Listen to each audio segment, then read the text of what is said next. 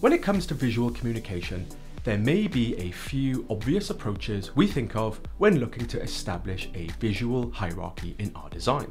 In previous videos, we learned how contrast in layers, scale, color, and space can help catch the eye initially. But what happens thereafter? Visual hierarchy is more than just what the eye sees first, but also where you want to lead the eye after you have caught the initial attention. Typically, a message has a beginning, middle, and end. So to help communicate a message effectively, you will want to help the viewer navigate through a presentation to clearly comprehend your message as effectively as possible. Now, if you're new to graphic design and layout, there will be lots to learn about some of the delicacies you can incorporate into your design that can help not only present clear information, but a clear visual hierarchy. In graphic design, there are principles of design that can be considered, which we can keep in mind in order to develop and create successful design. These principles all have a relationship between each other and appear in every well-designed piece of work you see. Understanding and harnessing design principles will enable you to create good visual communication and design in a variety of ways to make specific, appropriate, and meaningful impressions. This is what typically separates good design from bad design. In the previous video, I discussed one of the key design principles, hierarchy. In that video, we looked at the key ways hierarchy can be achieved in poster design. In poster design, hierarchy can be achieved in a variety of ways using contrast in layers, contrast in scale, contrast in color, contrast in space, and contrast in direction. Now, it's important to mention that these techniques don't have to be used exclusively, as some can be used together to develop a clear hierarchy in your design. In this video, we are going to look at one of the key ways to achieve hierarchy in your poster design. I'm going to take you through a quick presentation where we can look at some examples of how hierarchy can be achieved using contrast in direction in poster design, and the lessons we can learn to incorporate into our own design. So let's get into it.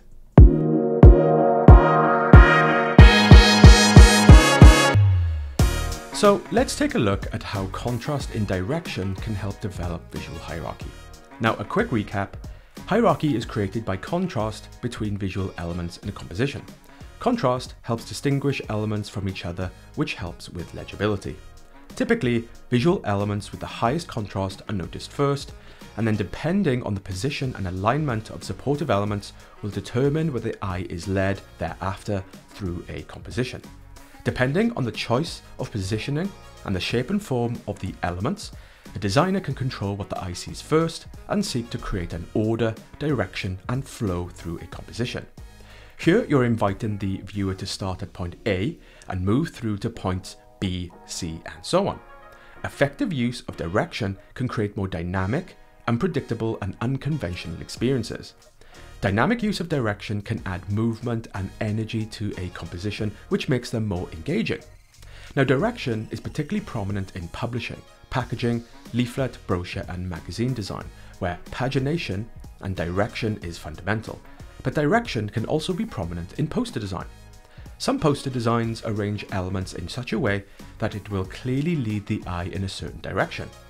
Here are some examples that utilize direction well, in a variety of ways to establish a clear hierarchy to first draw the eye and then lead the eye through a composition.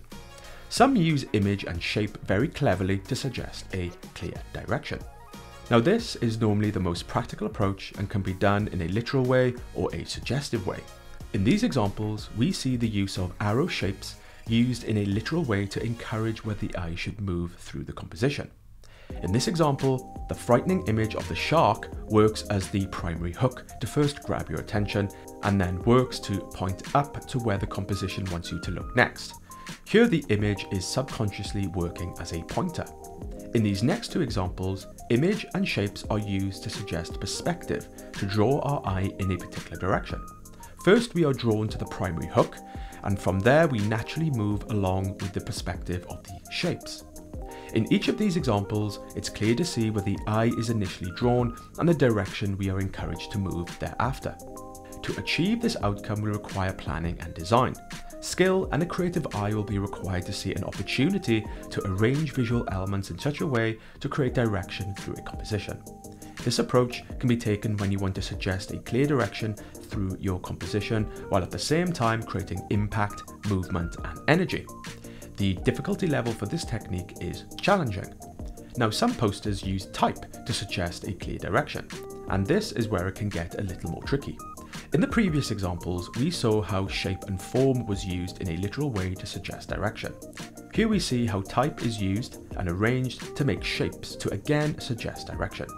In these examples, we can see how scale has been applied to type to establish the primary hook with the careful arrangement of supportive type elements to suggest where the eye should lead thereafter. Whether it's from the top down, bottom up, left to right, or sometimes even multiple. In each example, there is a clear starting point where the composition wants you to begin and a clear direction where your eye is encouraged to flow. To achieve this outcome will require planning and design. Skill with typography and a creative eye will be required to work with typography carefully, to place type in such a way to establish a primary hook and prompt the eye through a composition.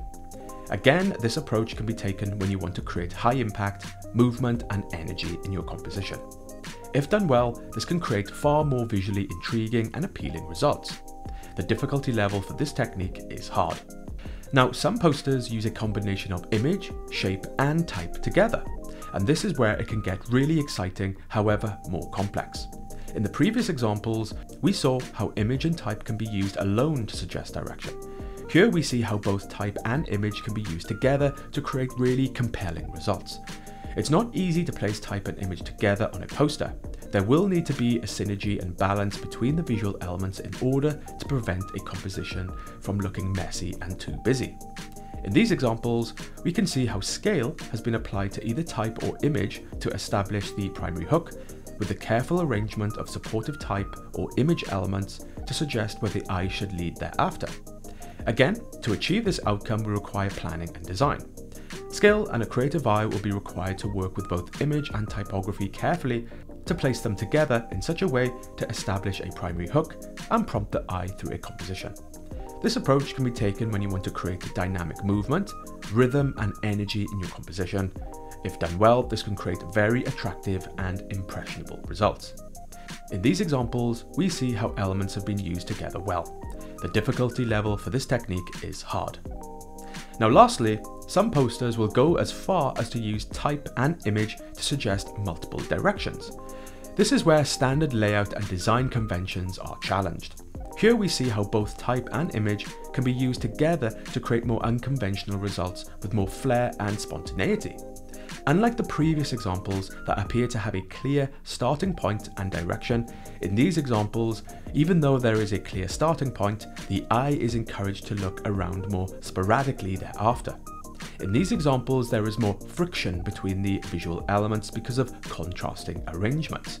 Now, this could be regarded as busy and complex, but there is a certain quality to them that can be appropriate for a specific context. Now, this may not be a common approach when establishing visual hierarchy, but can be taken if high energy, movement, and contrast is required for a design. More complexity can sometimes be more engaging and more stimulating to behold. However, achieving this outcome will require planning and design. A lot of skill and a creative eye will be required to work with both image and typography carefully to place them together in such a way to establish a primary hook and prompt the eye through a composition. If done well, this can create very engaging and captivating results. In these examples, we see how elements have been used together well. The difficulty level for this technique is hard. So, in conclusion, as a beginner, it can be easy to overlook direction in our design. Though remember, a clear direction will give overall flow to your composition, which can help a viewer navigate communication well. Careful consideration of scale, alignment, and proximity of visual elements can suggest flow and movement through a composition. So, what can we learn? Well, without taking care to establish a clear visual hierarchy, a design will be confusing and difficult to comprehend. Establishing a clear starting point in a design and neglecting to suggest where to go next can lead to an uncomfortable user experience.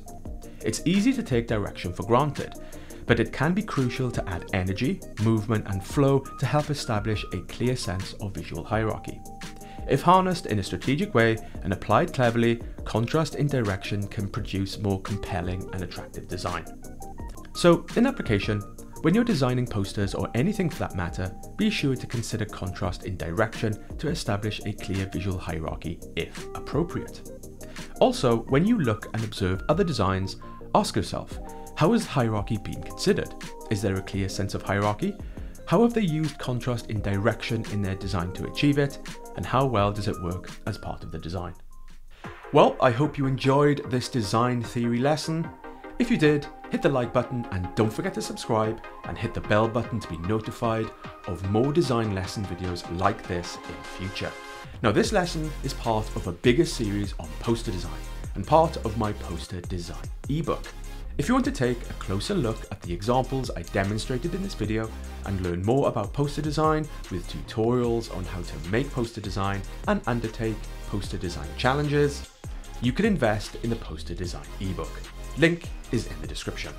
Now this video was created for all my members of the GDS Design School community.